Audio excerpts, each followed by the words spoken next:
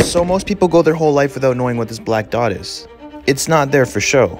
It's called a LiDAR sensor.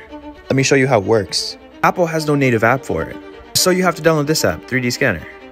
Now it'll take you to your camera. We're gonna push the record button and check that out.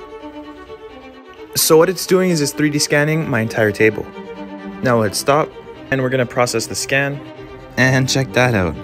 Now I have a scan of my entire table. You can use this with a 3D printer or to show someone a room.